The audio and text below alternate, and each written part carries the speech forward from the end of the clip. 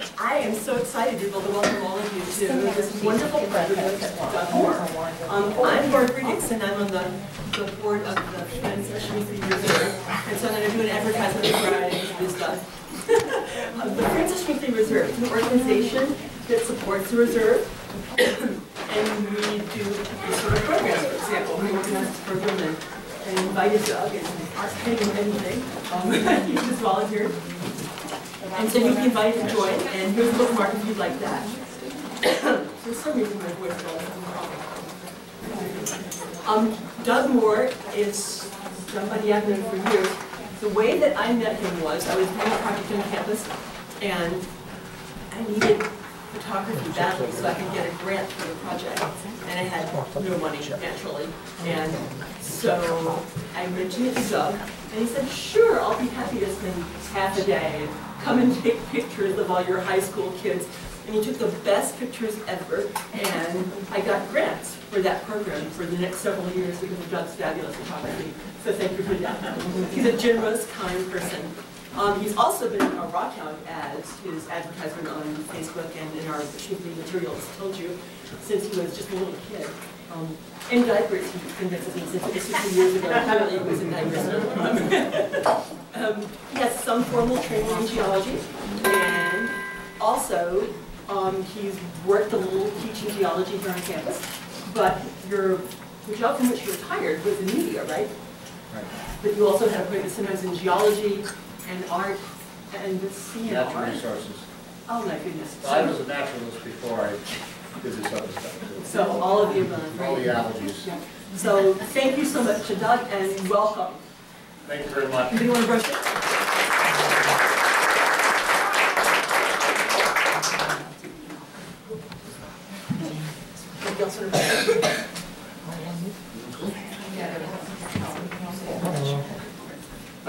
Has everybody filled out a door prize form?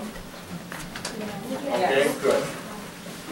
Megan will take care of it if you haven't. There's a bunch of rocks on the back. The door prizes will take a drawing for that at the end of the program. The program's only 4 hours. It'll be just kidding. And that's why there's still some snacks left. So if you feel a need for a brownie or a juice box or a Coke, they're back here. And I know some of the people, the youngest, I'm sure, particularly brought a rock. Did anybody bring a rock that hasn't been identified? Oh my gosh.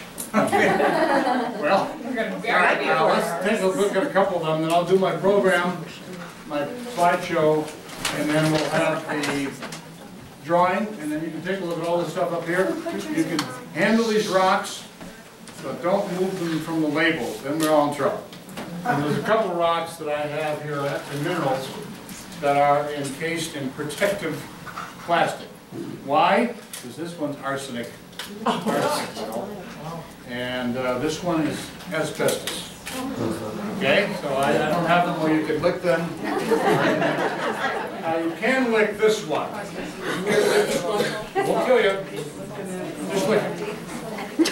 You want to do it? Okay. You lick it, tell me what it is. It's salt. Salt is a mineral. Okay, let's see. Who has a rock that needs identified? Okay, let's do this one right here. Well, that's very cool. Well, there's actually a rock up here that looks like that. And it's called rhyolite porphyry. And porphyry is when you have crystals floating in a fine-grained matrix. Rhyolite is a type of lava that's high silica. Remember Mount St. Helens? Well, the older folks do. 30 years ago. And that lava is very thick. It's like peanut butter. It has a lot of quartz in it. And we have a lot of ancient volcanoes and lava flows up north of us that generated this type of rock. So you have rhyolite porphyry. Where'd you find it? On the beach, Glacial Till. Yeah. Chambers Island.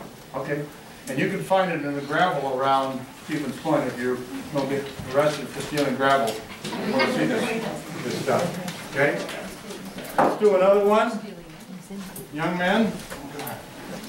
What you got? Okay. All right. Did you get this from Hickson Mound?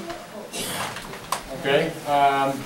Because there is a place in Wisconsin where the Native Americans made scrapers and arrowheads and this kind of thing, tools out of this stuff. It's quartzite. So you start with sand, and if it gets pressed together by Mother Nature enough, it becomes sandstone. And if it gets pressed even more, this takes a long, long time, millions of years maybe, then they have quartzite. So that's what you got. Quite very hard rock. Anybody been to Rib Mountain? And Rib Mountain is made of quartzite. And Granite Peak is not made of granite, it's made of quartzite. All right, let's take a look at one more at this point. Okay. Oh, look at that. Wow. I have one just like that. It's still in the box. Yeah. And anybody know what this is?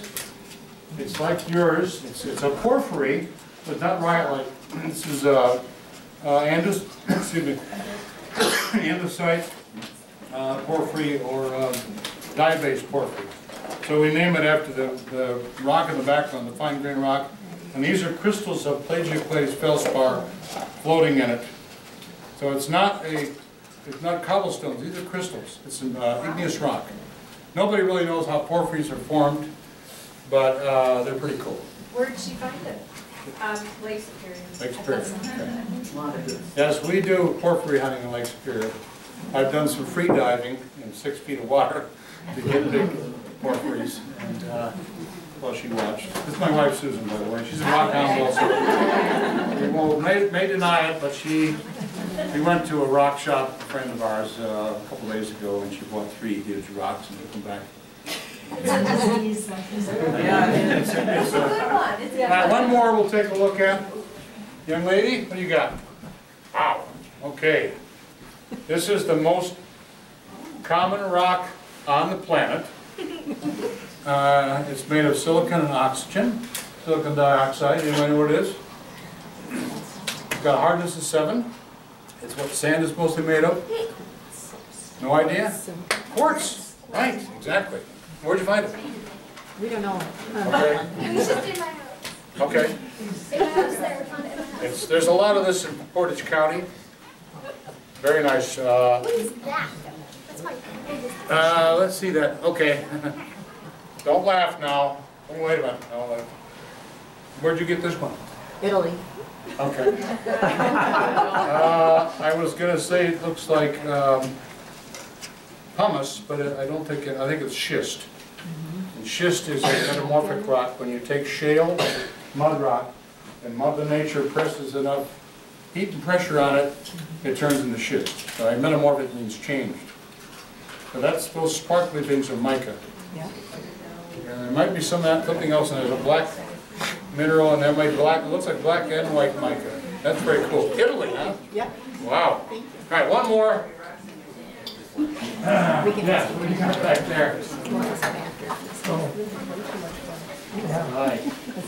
Oh, that's cool. Any idea what this is? It's got sharp edges. It has conchoidal fractures, like a conch shell. It's sharp. The Indians used it to make arrowheads. The Americans. It's chert. Right. Chert is like flint, only it's not quite as translucent, so you can't see through it. Very nice. All right. All right, I'm going to go forge ahead and try not to bore you too much and tell you a little bit about the crazy hobby of rocks and minerals. You know, my voice starts cracking. I got the same thing, a little allergy that Dr. Dixon does, but I'm trying not to. I brought some lime and water. We'll see what happens. I got a demo I want to show you, but I'm going to do that after we get the slides done. So if we can kill those lights, do I have control here? Come up here? Oh, yeah. Okay. So, rocks, minerals, fossils, agates, and crystals.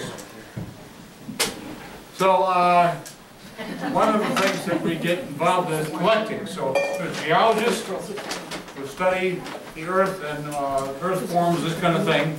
But there's also rock hounds who collect materials, and we think that rocks and minerals and crystals and fossils are more interesting than some of the other things that people collect. That's just a personal opinion. But the main thing about rocks is most of the ones we have here are thousands, probably millions of years old, and in fact a couple of them are billions of years old. And a lot of them people don't know how they form. So they're very old and very beautiful in many cases.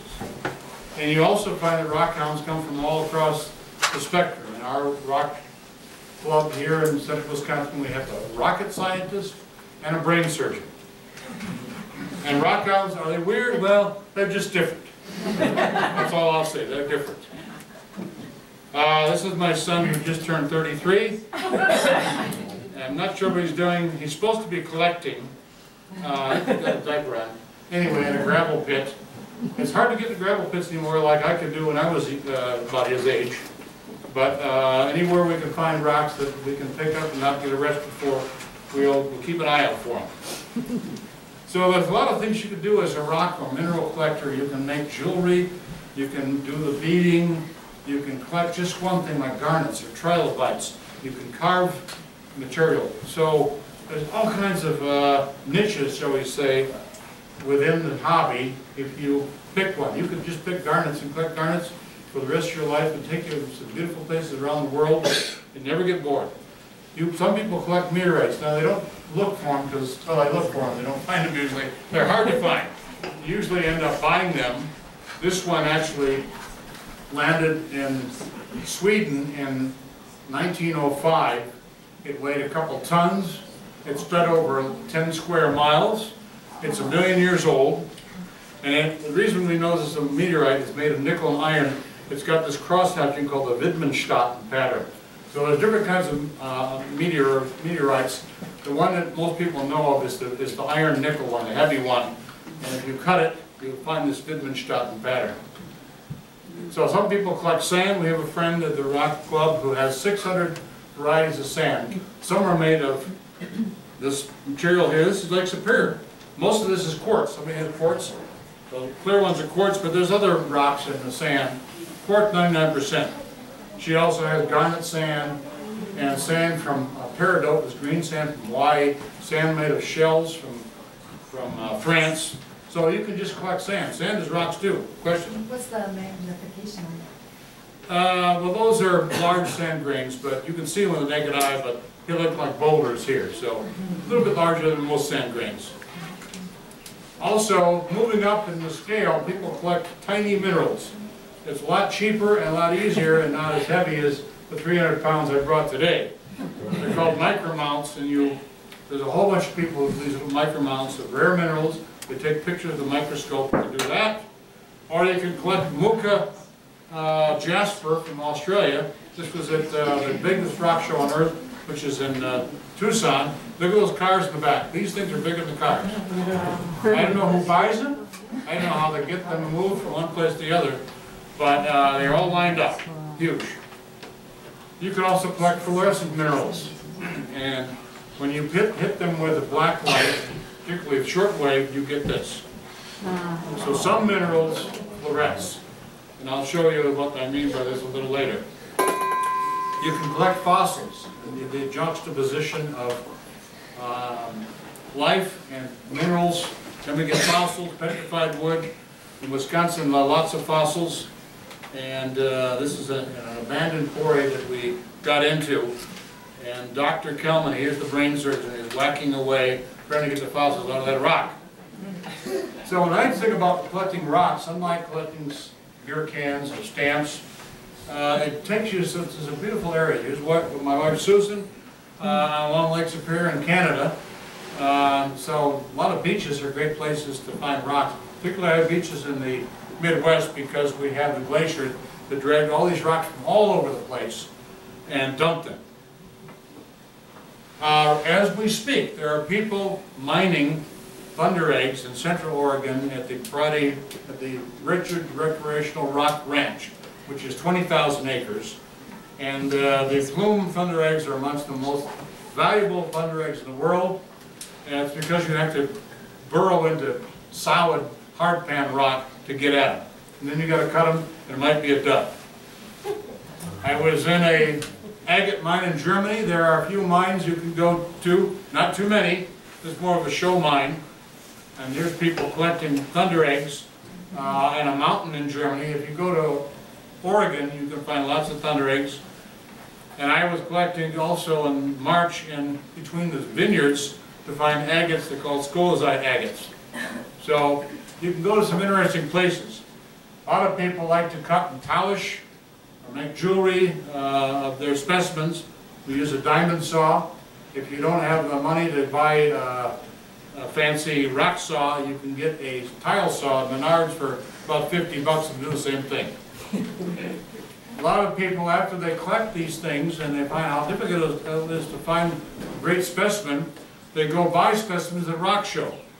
So here's a friend, Rudy Lucy, who's from Switzerland, at a rock show in Germany. They're selling a lot of agates.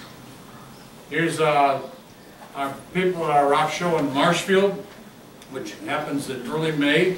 I left some of the postcards and flyers from that, postcards from last year, but you feel free to grab some, help promote the hobby.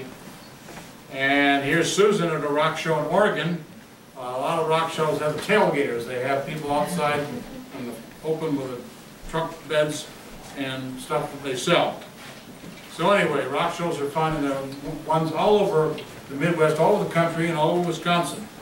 So people say, well, how do you know where to find this rock or that rock? How come I can't find this in Plover or Stevens Point? Where do I look for it? Well, it's helpful to know something about the geology.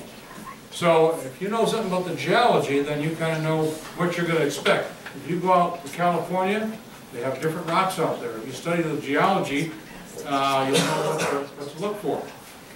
So we have bedrock, a rock that you don't see here. It's underneath us, in some cases 50 feet down, some cases 2 feet down. But this is the basement rock that's below us that forms the foundation, basically. And there's a lot of different types of rock. The dark green stuff in the Minnesota and northern Wisconsin and UP area is the old volcanic rock. Then we look at the bedrocks, the bedrock geology of Wisconsin. We see up the green and red Christmas colors.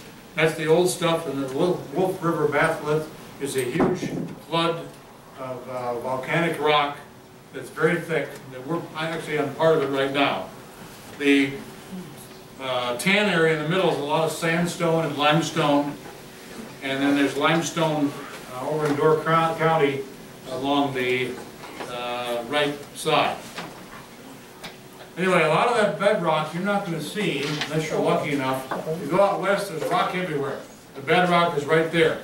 But here it's buried under glacial debris. The glaciers came down and bulldozed and dumped sand and gravel and boulders and rock. And in many cases, it's a couple hundred feet thick. Sometimes it's a dozen feet, but that means you don't see the bedrock. So here's the glacier, just like ice cream, only 2 miles thick, oozing. And as it moves south, it bulldozed rock from Canada and northern parts of the different states, and including Wisconsin. And we have these lobes of the glacier. So if you find a rock in the gravel pit or in a gravel deposit that doesn't seem to belong to Wisconsin, you can think about what glacial lobe dragged it from probably in Ontario, Canada, or upper Michigan. That's why we find copper in a lot of the gravel deposits around here. Even in Stevens Point, they find pieces of copper. The copper came from up in the Upper Peninsula, so the glaciers ripped it out of the bedrock and dragged it. Well, let's talk about minerals a little bit. Minerals are chemicals, basically. Anybody taking chemistry? If you know your chemistry, you'll make a good mineral collector, because it's all chemistry. So these are natural occurring chemicals, compounds. There's about 5,000 of them, about 200 common minerals, and about 20 that make up our rocks. We'll talk about rocks in a minute. So I want to go in too deep in chemistry because somebody might realize that I took chemistry about 50 years ago. I don't remember that much. Except that if you do know chemistry and the affinity of different elements for each other and compounds and the molecular weights and this kind of thing, then you can figure out why this mineral exists. So for example, we took a look at the piece of quartz, and the top percentage of, weight percentage of the Earth's crust, oxygen and silicon. And then to a lesser extent, aluminum, iron, calcium, sodium, potassium, and magnesium. That makes 98.59%. These two, when you put them together, you get silicates, you get quartz. So quartz, all the silicates are basically, they make up the bulk of the Earth's crust. And we've classified minerals by their anion. So you have lead sulfate. The sulfite is the sulfate, or the sulfide, or the oxide is the anion. And I don't want to go into this too much, except that there's a lot of silicates. You can see on the right side. There's native elements that are actually, you can find a pure element, not more than, not 2 or 3, just one, that occur in nature.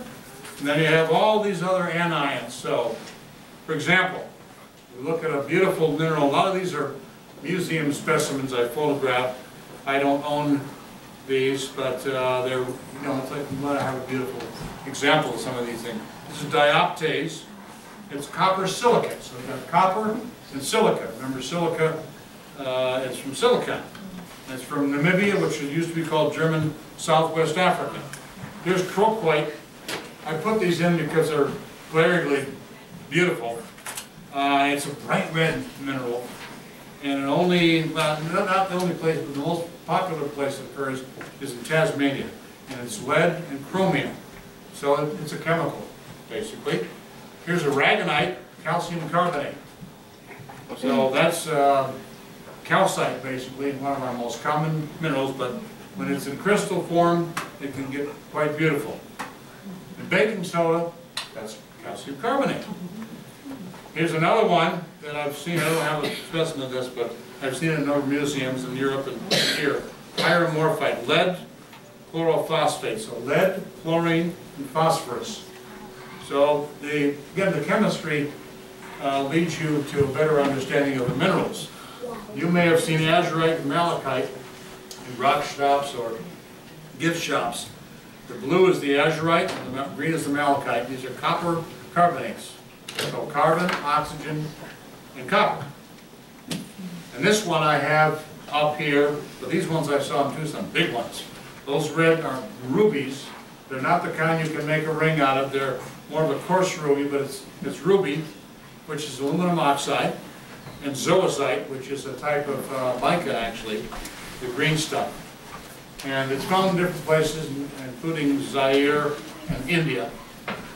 So crystal chemistry, basically what we're saying is that when you see crystals, you're seeing a reflection of the minerals, the chemicals, the atomic structure, and all the chemical relationships that exist in the physical form. So, let's take a look at galena. Galena is the reason that they call us badgers, because they first started mining lead. And galena is lead sulfide.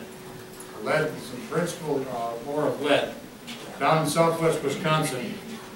And you notice the shape of those crystals? They're square, right? Cubic. And if you look at the molecule of galena, you see the sulfur, yellow, and the Pb, which is lead. They form a lattice, which is a cubic. Not only are the crystals cubic, but when you smash that thing, just like table salt, all the little pieces will be cubes. So that's the cleavage, but it's also crystal. Sometimes those are different. Here's one called kyanite. It's beautiful. We were collecting kyanite in northern Wisconsin 3 weeks ago.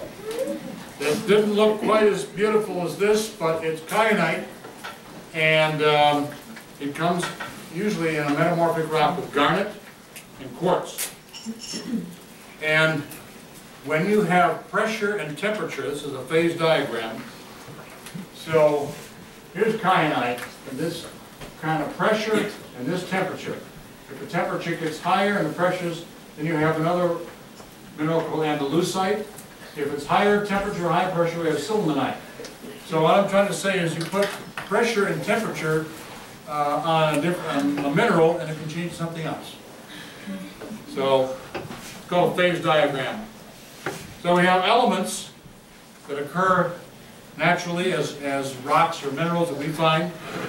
Here's one that if anybody been up the Upper Peninsula, the copper mines. This is one of the few places on the planet where they have pure copper. I got a piece of here. They used to mine copper on half the size of this room. They called it the mass load. Then they went on to load the smaller pieces. But the mass load, they had to use a chisel. Two guys with sledgehammers, and the company would only pay for one illumination, one candle, and one guy holding the chisel.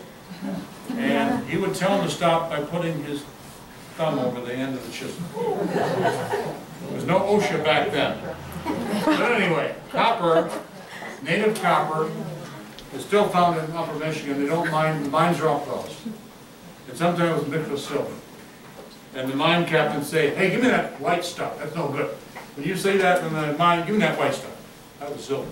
He knew what it was, they didn't know. Native non-metals, so I've got one right here. Bright yellow. Anybody know what it is?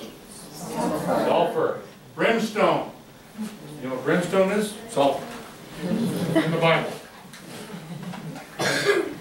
And sulfur is, as occurs as a mineral in crystals. Usually when there's been a volcanic eruption, there'll be sulfur deposits. You get too close to a volcano that's active, you get some of that sulfur. You know what happens when you combine sulfur and water? You get sulfuric acid. I'm sorry. Obsidian. Pardon me? Well, when you get a sulfuric acid actually, but obsidian is another thing we'll talk about. All right, metallic minerals, there's oxides, like hematite, that's iron ore, bauxite, aluminum, calcite. There's samples of all those up there. Here's magnetite, and what do they call magnetite? Magnetic. So what do you think it has in it? Iron. In fact, the highest, the richest ore of iron is magnetite. So we have these major mineral suites, sulfides, which is one that we talk about mining sulfides because they're a metal and sulfur. And when you have water that gets in and oxidizes those, then you end up with sulfuric acid. Sometimes that gets into the river or lake and becomes a pollutant. And I was in Tucson. These come from Morocco, and they have some real big ones. And man, those are heavy, a lot heavier than a regular calcite geo. Here's one called peacock ore. I got a piece up here. It's very pretty. It's actually ore. They actually mine this for copper. It's got copper, iron. These are the chemical formula here. It's got copper, iron, and sulfur. So another sulfide ore. Very pretty. Sphalerite is another one that was mined in Wisconsin, and that is zinc sulfide. I have a couple pieces in the door prize and a couple other pieces up here. Rhodochrosite is a beautiful mineral, and it's pink usually.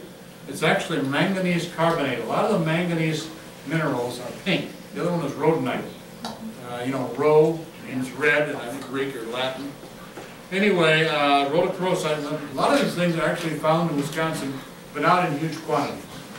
This guy, Dr. Cordua, over at River Falls, UW River Falls, retired mineralogist, he put together an atlas of all the minerals in the state.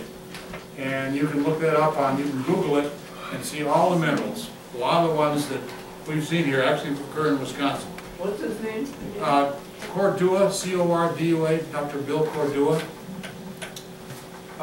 One thing you may find if you look around, you'll see limestone, and usually limestone, with these little tree-like things. It's actually a manganese oxide called pyrolusite. We call these pyrolusite dendrite. Dendrite means trees.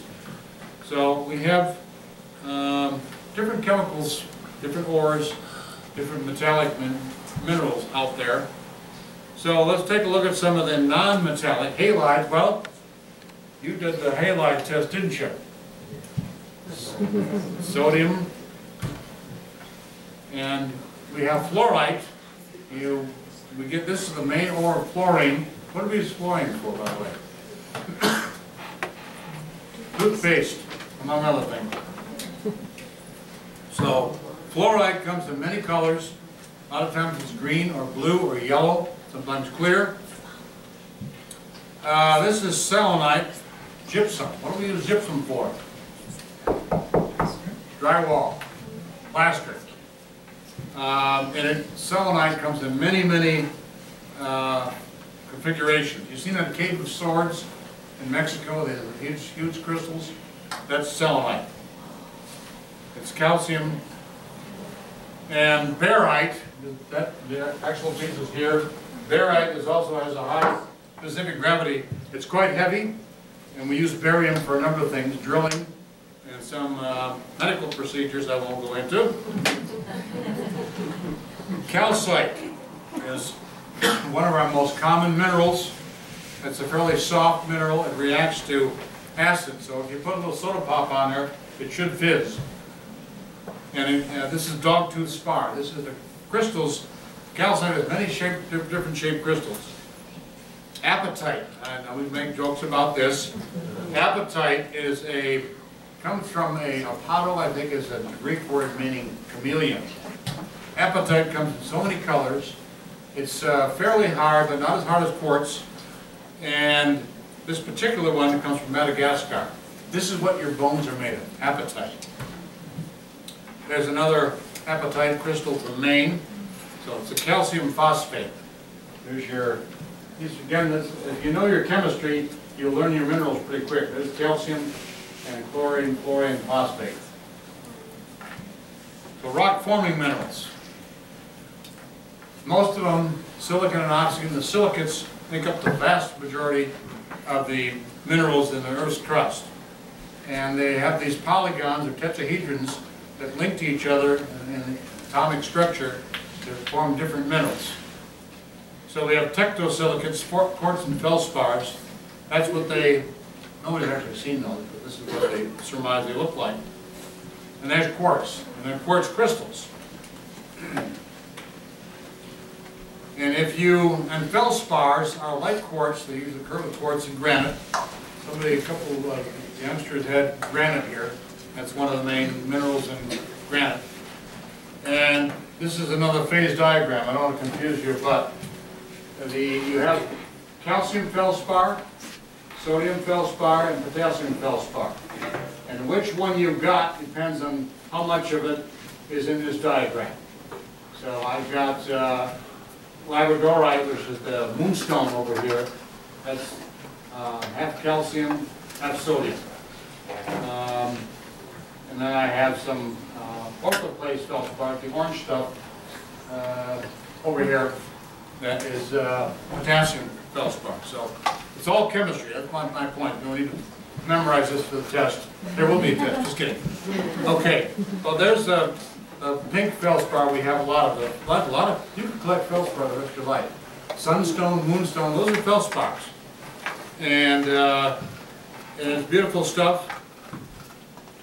It's fairly hard stuff. It has a certain texture, when you turn it in the sun, you see these lines. And so there's a certain texture that we have. Here's Wausau moonstone, it's labradorite, northosite, and I can't explain the physics of it, why it flashes. I've got a piece of labradorite from Madagascar that you'll see, and it has the flash. It turns blue-green, beautiful. But that's a feldspar.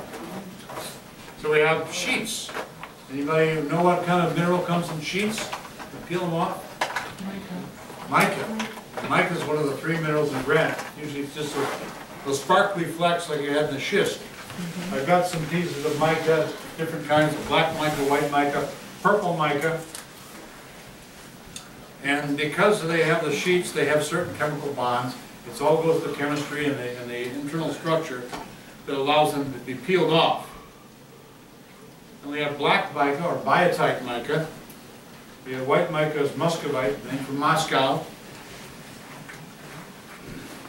They still use this in electronics, and If you're an old timer, you may have a potbelly stove. I used to have one that had windows made of this mica called isinglass. It's a rock. It doesn't burn. So if you put plastic in there, it melts as soon as you start the fire. Lepidolite is lithium mica. I think this is a major ore of lithium. Purple, I've got a piece of it up here. Serpentine. Now we start talking about these materials that are minerals that are fibrous. And then we have asbestos. And the fibers in asbestos allowed it to be used, they could be woven into cloth, made into fireproof suits. The only trouble is they found out later that we had these fibers get in your lungs and give you mesothelioma. So we don't use asbestos anymore, but it was a rock fiber that was impervious to fire. So we have epidote. It's another type of material here, another mineral. You usually see a green mineral. You see it in a lot of the granites, usually a vein. And it's a sorosilicate. And you have then another arrangement of tetrahedra that gives you the kyanite, the olivine, which is the green rock, and the garnet. Garnets have a certain crystal shape, and this is the almandine garnet, most common. This one's about the size of a baseball, but they come much smaller. And there's this same piece is up here, olivine peridot. If you go into to Hawaii, they have beaches made of peridot. It comes out of volcanoes.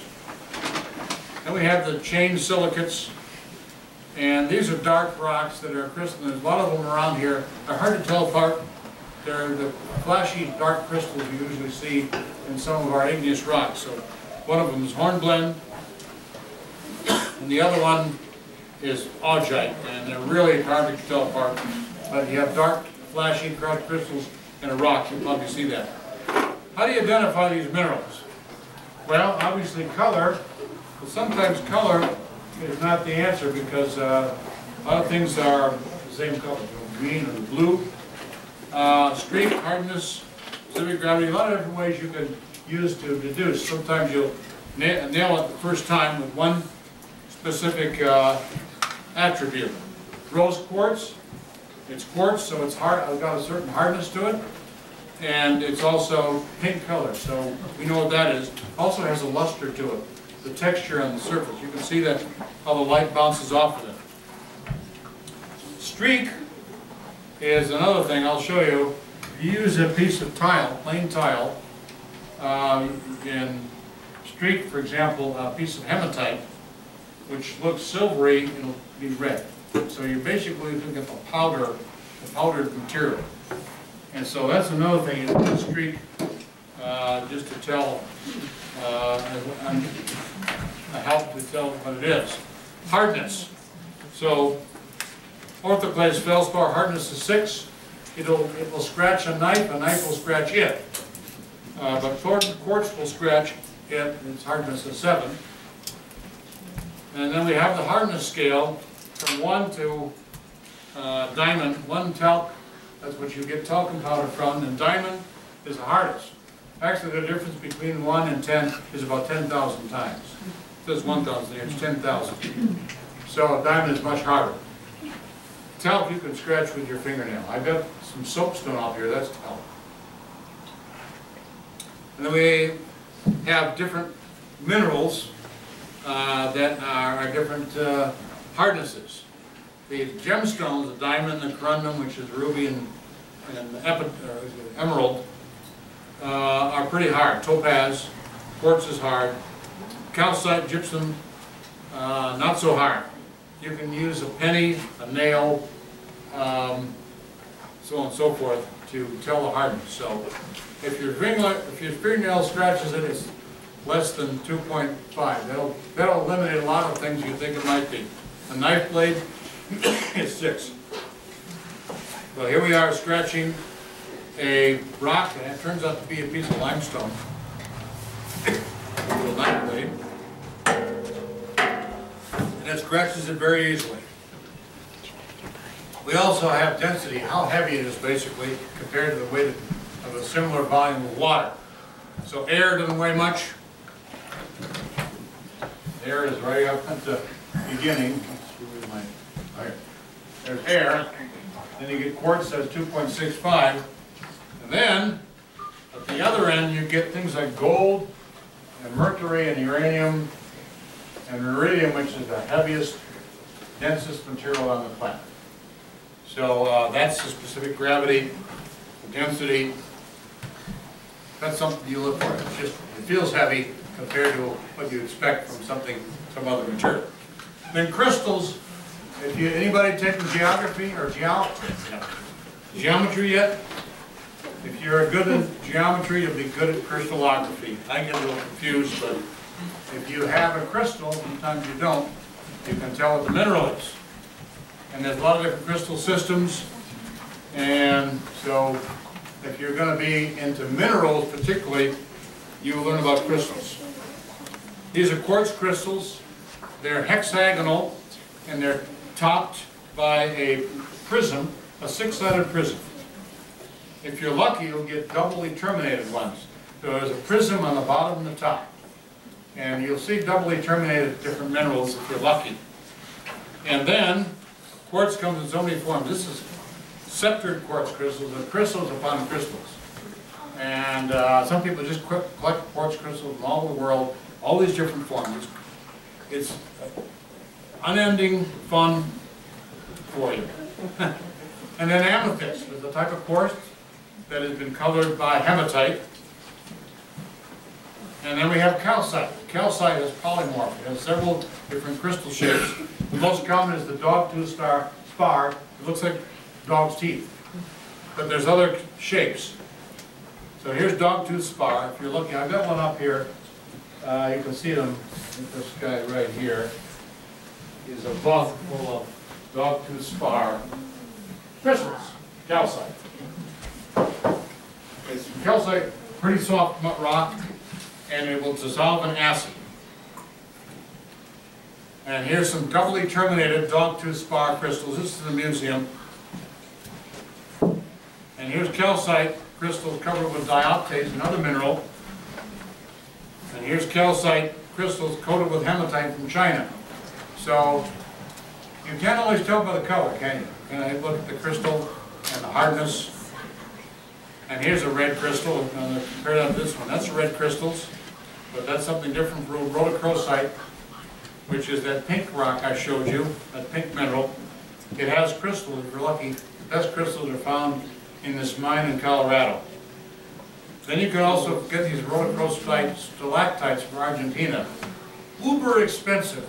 This one is in a German museum, but people cut slices of them and use them for jewelry and stuff. This one is pretty big. Beautiful. So minerals come in different forms. Here's rhodochrosite, the pink, and sphalerite. Sphalerite is the zinc sulfate they used to mine in Wisconsin, the zinc ore. They occur together because of the chemical affinity. So cleavage, no jokes now, is how a rock breaks. And so you look at something like calcite, you can see this kind of square thing, that kind of triangle. That's the cleavage. If we broke that, we would get a rhombohedron. It's sort of a twisted cube. It's sort of offset. There's an Iceland spar, a calcite rhombohedron, and they call them Iceland spar because they're perfectly clear. You put it on a line and you have a double line. But that's the cleavage of calcite. We saw the dog-tooth crystals. So the crystals are one thing, the cleavage, the way it breaks is another thing. Here's fluorite. Fluorite generally has crystals they're cubic. You can see all those cubes in there. But this is the octahedron. And there's guys in China that sit there with fluorite and break it in these octahedrons, and they take it to Arizona, and then I buy them. But that is the cleavage. That's the way it breaks. And I had a piece of rock here. I can't show you right now. It's here. I thought it was calcite, but I deduced that it is actually fluorite because of the cleavage and all the fact it doesn't react to acid. So fluoride comes in different colors, and yellow, purple and green are the usual ones, are clear, but blue and yellow also. There's trace amounts of some other element, and they'll give it the color. Here's a crystal of mica. Remember we told mica comes off in sheets, but it actually has a crystal. Look, it's a book mica. They call it book because it's stacked up like a book. And that's the white mica, the file silicate. Not a crystal, but the sheets. And galena, we talked about lead sulfide, mined in Wisconsin, principal ore of lead. So let's talk about rocks. Rocks are mixtures of minerals. So you think of a stew. You've got hamburger and tomatoes and pasta, and somebody throws in hot dogs. You've got a different kind of stew, you call it something different. Same thing with rocks. They're differentiated by the places they form and the minerals that are in them and the size of the grains or crystals. So you have granite with a big crystal, we give it a different name. So rocks don't have crystals, but they're minerals. And here's another one of these phase diagrams. So what do we tell them? It's not as scientific as the minerals because you don't have the pure compound. Well, we got quartz, we got one kind of feldspar, another kind of feldspar, another kind. The mixture that you have of these different ferns, you got trachyte, phonolite, tephite, dacite, rhyolite. It depends on the components. So we have a number of different kinds of stews we could make out of all these components, and every time we have a different composition, we have a different name for the rock. These are petrologists, the people who study rocks. Here's another one, the dark minerals, olivine, pyroxene, hornblende, and the amount that you've got of each of those determines what you're going to call that rock. And if you're really going to get scientific about it, because a lot of rocks, well, that looks like hornblendite, I don't really know. If I was a geologist trying to determine exactly what it is, you cut a thin section, a very thin section, and you polish it. I'm talking razor thin. And then you put it under a petrographic microscope with cross polarization, cross nickels they call. And then you look at these, hopefully you know what these look like. So this happens to be feldspar here, but if you're a trained mineralogist or petrologist, you know this is feldspar.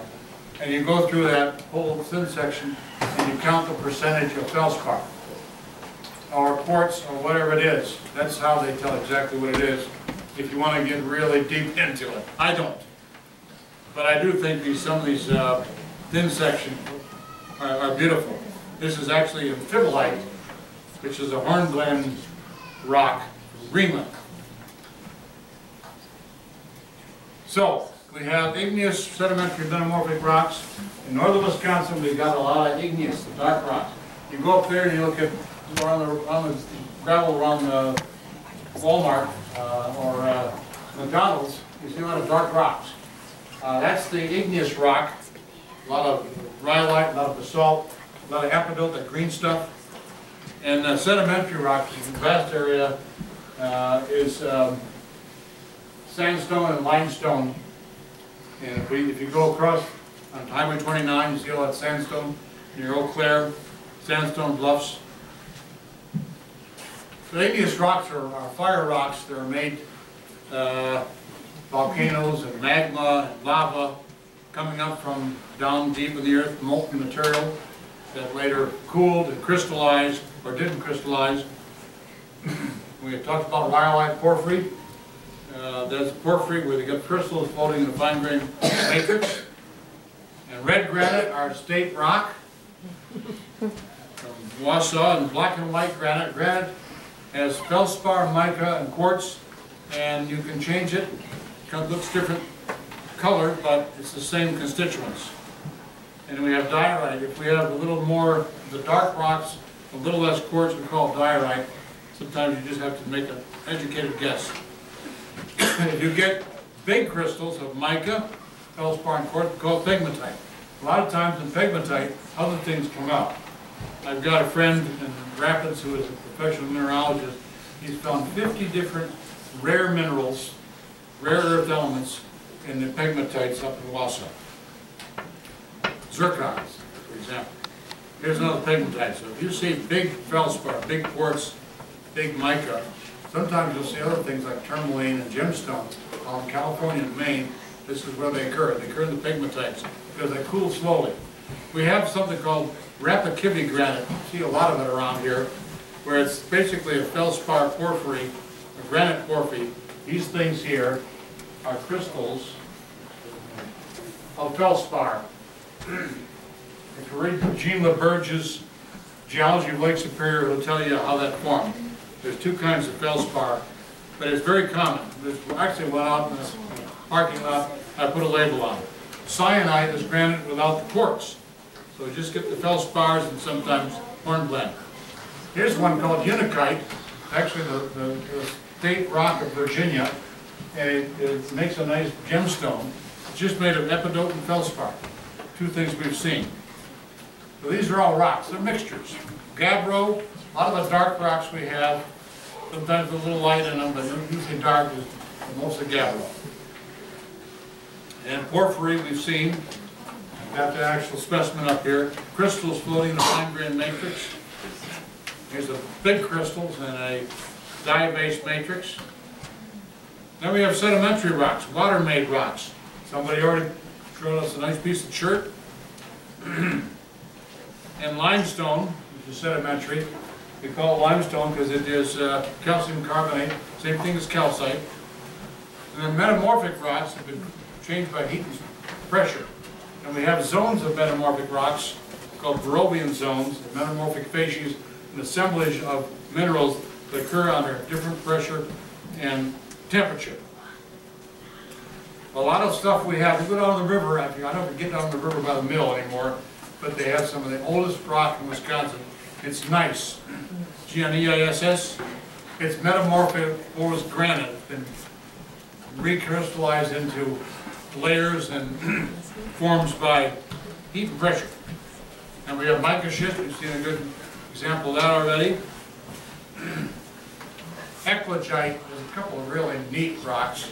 One is eclogite, it comes from way down in the Earth's mantle, and it's a combination of garnets and jade. Very pretty rock, very rare. And I have a piece of kimberlite here. It's the dullest looking rock on the table. But kimberlite, does anybody know what kimberlite is famous for? Right. It's named after Kimberley, South Africa, where the diamonds are found. This came from the Upper Peninsula, and this kimberlite comes from 280 miles down, shooting up from pipes, shooting up to the earth, and when it hits carbon, it changes into diamond.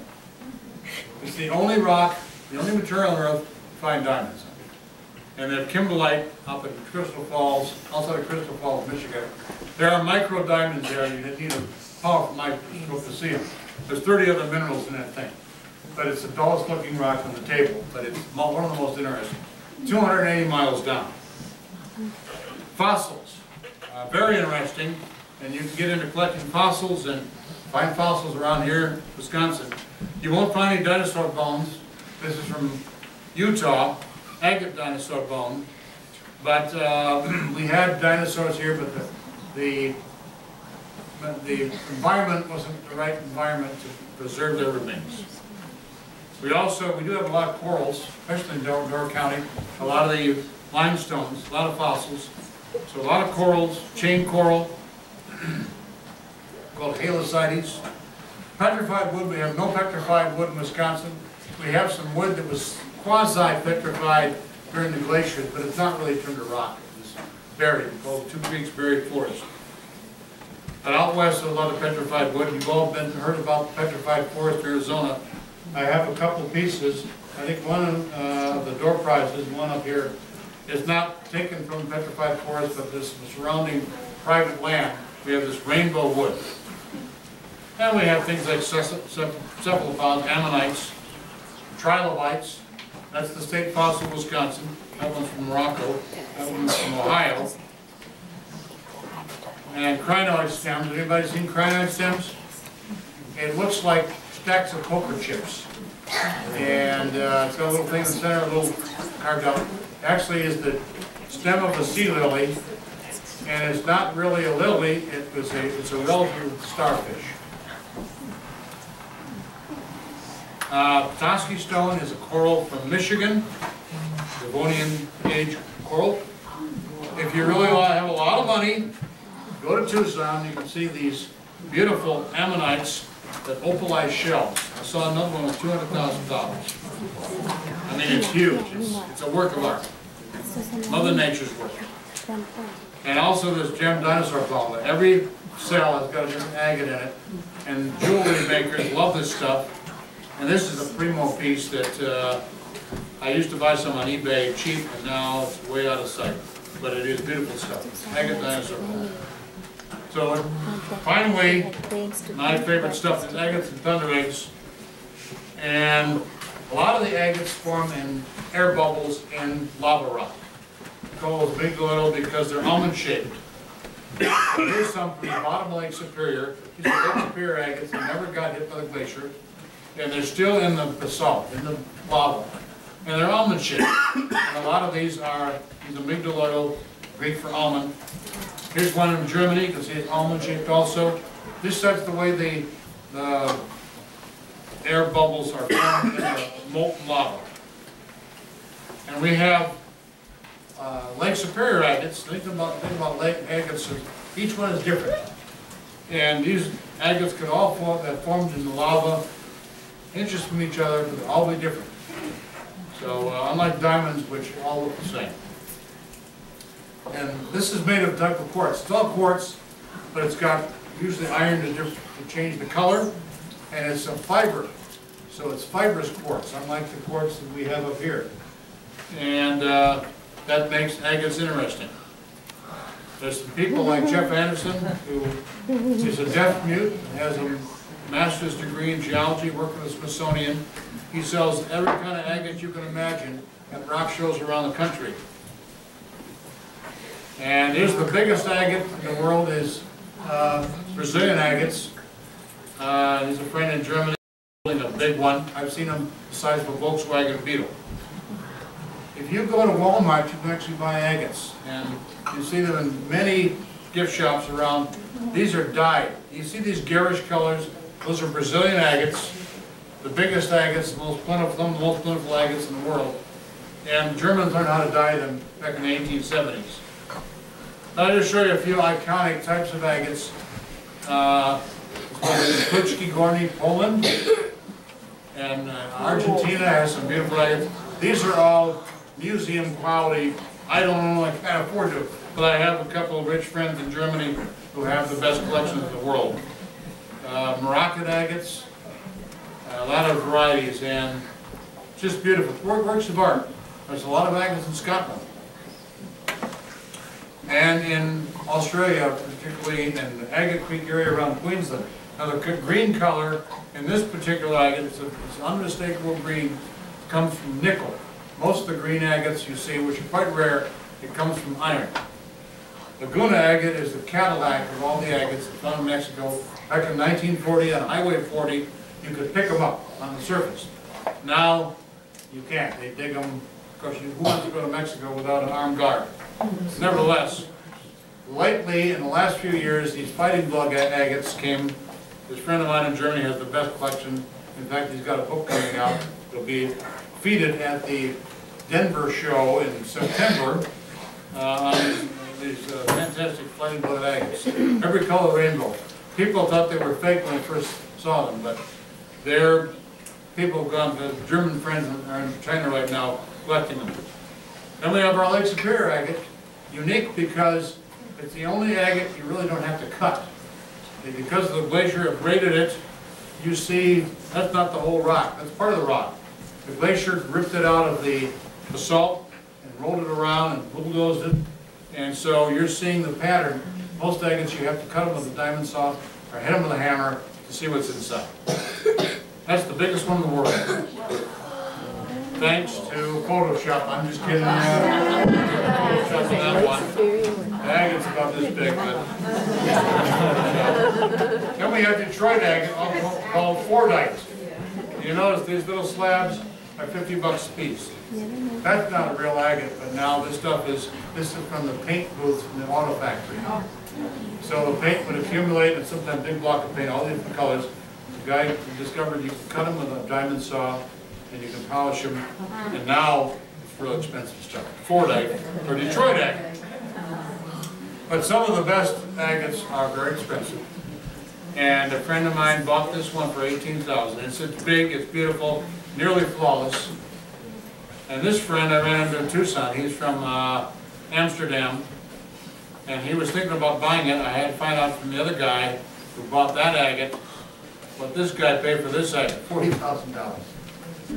That's the top line. That's like anything else, whether it's stamps or coins or beer cans. The best of the best gets high price.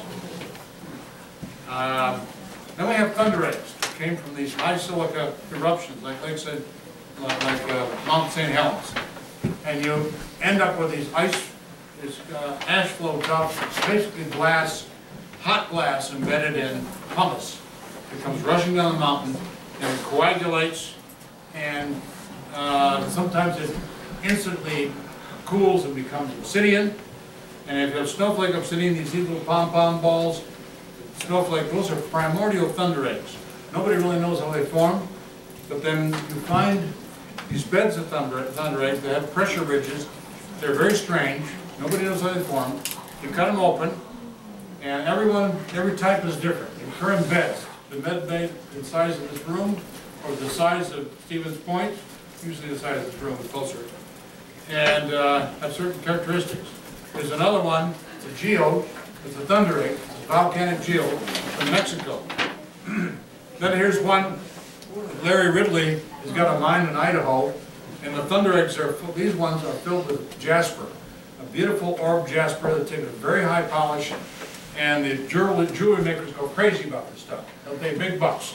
But he's trying to pop this sucker open and get the jasper out of it. In the Ojiko Mountains of Central Oregon, that's the east of the Cascades, is the richest thunder eggs occurrence on the planet, at least 100 different kinds.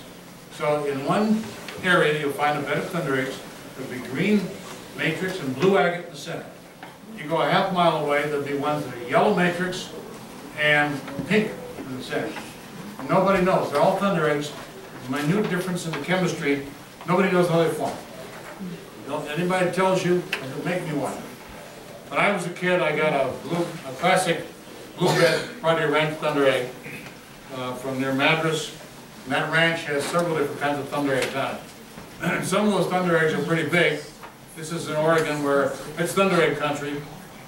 And down in New Mexico, southern New Mexico, my late friend Paul Coburn, the Geode Kid, had only Baker Ranch mine, and the edge of the little Florida Mountains. These mountains are full of thunder eggs, many different kinds. This is the most famous kind. The color, the beauty, and some. The biggest one I've seen is this big, but most of them are about this big, and all colors of the rainbow, and just beautiful. It's about 15 miles from the Mexican border. Then we have sedimentary agates, agates found not in thunder eggs, and not in volcanic rock, but in limestone. And we have one called Teepee Canyon agate, and agates in the Black Hills and the Badlands and the grasslands that are found in limestone. Nobody knows how they form, except for one guy in Appleton who wrote he's a graduate of UWSP. Well, what happened is all these creeks leading off of the Black Hills eroded these agates out of the limestone, deposited them by the Cheyenne River in the area near Hermosa, South Dakota, the grasslands. They're very rare agates. If you find one, you're very lucky. And then there's a dry head agate from Montana, also a sedimentary agate found in limestone. And the duck, this is Kentucky agate. The duck, now I can't talk Kentucky, and Layman, he worked for a machining firm in Oshkosh, but he's got the accent. He called it the duck. It's a duck. And I took him to Germany. He met some friends who said, I want to buy the duck. $10,000, not enough for the duck. He didn't sell the duck, no, he still got the duck. But anyway, the Kentucky agate's another sedimentary agate, and a lot of them are mustard yellow with black and blue. They're beautiful, pink. And then we have Central Wisconsin agate. I found this walking out of a restaurant years ago. The agate isn't very big. This is the biggest one I ever found. I found it across the street at Century World about 5 years ago. But if you look around, you see a lot of orange, jasper, chalcedony chert, and sometimes you'll find little agate patterns. So that's Wisconsin oolitic. And if you look real closely, you see these oolite, little particles. They're on around fossils or particles, and there'll be other structures in there. A couple more agates that are sedimentary, the Puma agate from Argentina, and the dull coat agate from England. And then we have vein agates that form in big voids and veins. This is the biggest Schlapwitz-Saxony agate. That's a vein agate, so it doesn't turn into a nodule or thunderate, it's in a vein. Another one is the Orphei agate from Bulgaria, very, very beautiful. And we have crazy lace agates that replace calcite. All right, have you seen enough rocks? Good. All right, so we have lights. I'll show you a couple things here. Okay.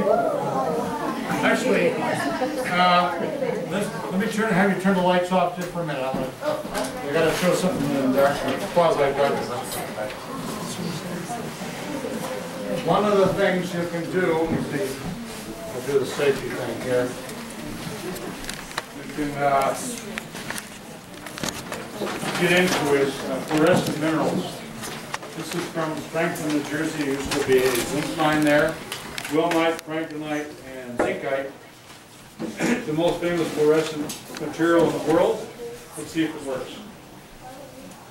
Oops. Oh, let's turn this on. Turn it on.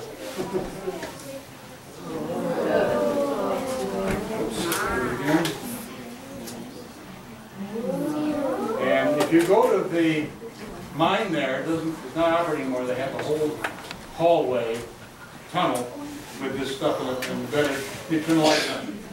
This, by the way, is scapolite, and it fluoresces. It's just a dull white. But when you put the shortwave UV on it, it fluoresces. So this one is a agate from Mexico. Well, you can't see it. A lot of this stuff turns green, and if it was darker here, you can see the green. Anyway, that's one way you can tell some of these things apart. This is the kind of radiation that you don't want to look at. I don't want to turn this up to my eyes. It burn my retina out. This is the stuff that gives you skin cancer. So you got to be careful with it. You know, it's not going to give you skin cancer for 2 seconds, but it's a shortwave ultraviolet. Question? The tile back there was turning blue. Oh, was it? Okay, so there's good observation. A lot of things fluoresce. Since you mentioned the tile, I was going to show you. Spectacular hembutter. Sparkling iron ore from the Beacon Hill mine in Champion, Michigan.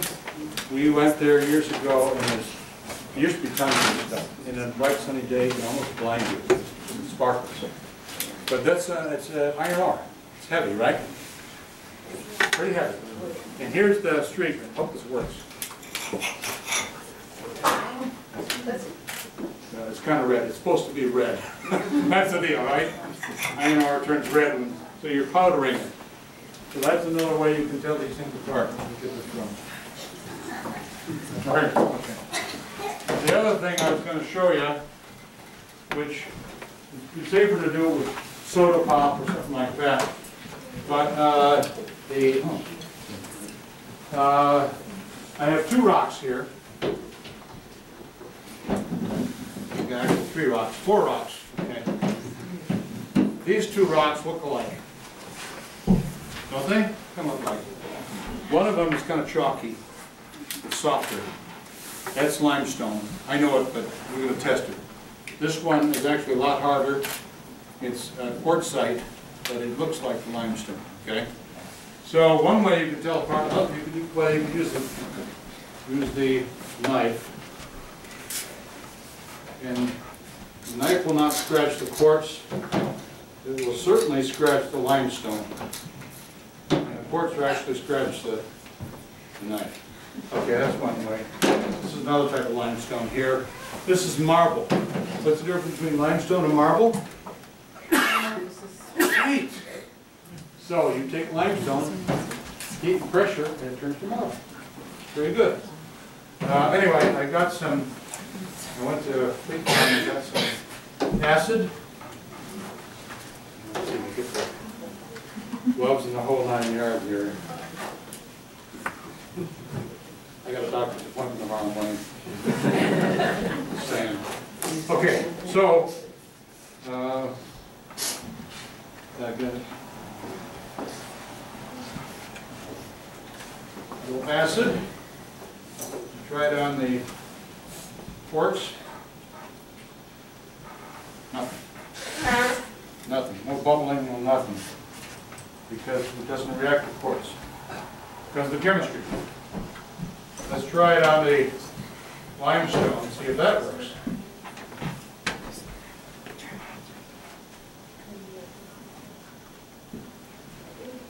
Bubbling. Now it's bubbling. You can't see it very well, but it's bubbling and fizzing and giving out carbon dioxide. It'll do the same thing on this limestone here. Sure, yeah, wait to see the bubbles here. See the bubbles? That's muriatic acid. From wheat farm, I get wheat farm, a little plug there. And we put it on, look at that. So we put it on the marble. Marble is basically limestone, metamorphosed with bubbles. So that's a little test you can do. You can use soda pop to get some similar results. And a lot of times you don't have to go this far, but when we try to figure out what something is, we try to use our detective skills. Okay. Short prizes, we got about 15 minutes. Okay. Thank you. Let me get this thing out of the way here. I don't want anybody to get acidified or whatever.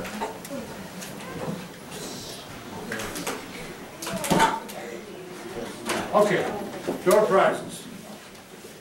You have the Bucket? bucket? Yeah. He's got a bucket.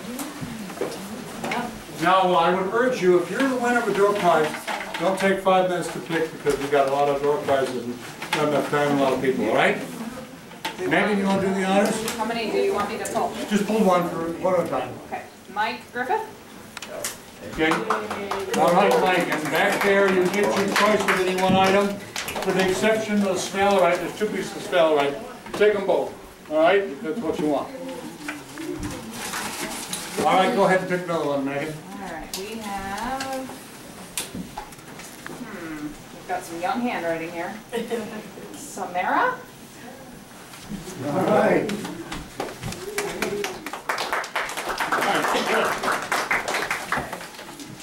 And next up? Kathy Krupa? All right. For you. Your lucky day.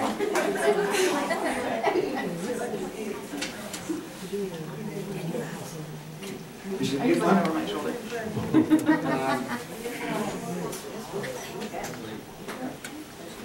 All right, next. Okay, Deb Roloff. Yeah. Still here?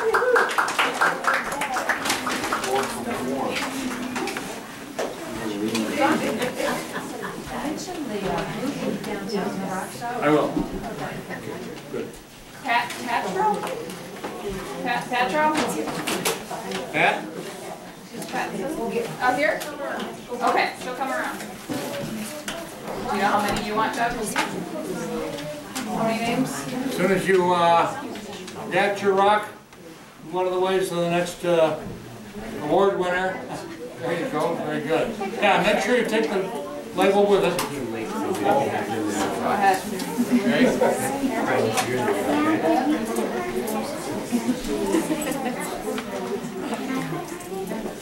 Have a Stella? Stella here?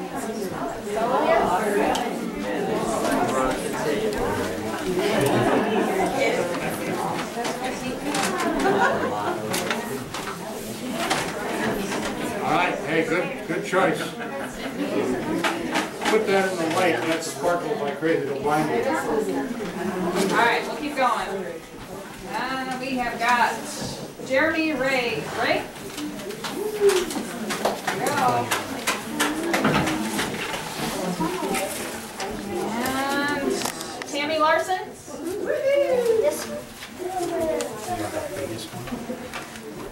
Christopher too is on there too. I think there's 2 names on there. Oh, no, I had to put my email. Oh, Just okay. out there, so I know what he was supposed to put. He's not here. Joey Plotz.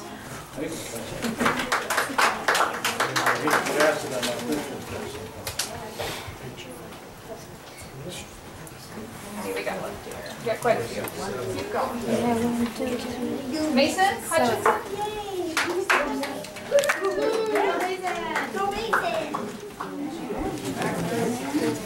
Trevor Buzza.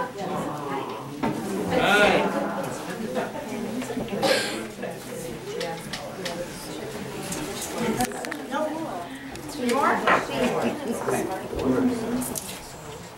Ava Olds. 2 more. Bruce Podowski. Okay. And the last one is going to be Stephanie. I was working on it. All right. One more thing here. We have a rock shop in town. Rock shop used to be all over the place. Very rare. Blue Beach Shop, downtown Stevens Point, is owned by the president of our rock club. And it turned into a rock shop, so go down there and check it out. Also, this young lady's name, Estella, pull up your rock. Anybody tell what, now we're doing with chemistry, what's it made of? It's pyrite. What's it made of? It's right? You take sulfur and iron, you get iron sulfide, that's pyrite. So if you throw it in a hot enough campfire, it'll release hydrogen sulfide, which is rotten eggs. Don't do it, but you could do it, but don't do it. Right? Any questions? Right. As far as the dye nuggets go, with that process, are they only allowed to dye one color? It's different tints shades, count one color, or can they dye? I don't think they can dye individual bands. They heat treat them. And I've heard that they want these agate out of Brazil anymore, and so they can heat treat it. In some cases, not only dye. But they, back in the 1870s, I got quoted a lot of different types of things to soap them in because it's fibers. All right, one more thing I'd say. If you have any rocks that need identified, I'll be up here. And if you want to look at these other rocks, feel free. Just make sure you don't move them away from the label, all right? Thank you.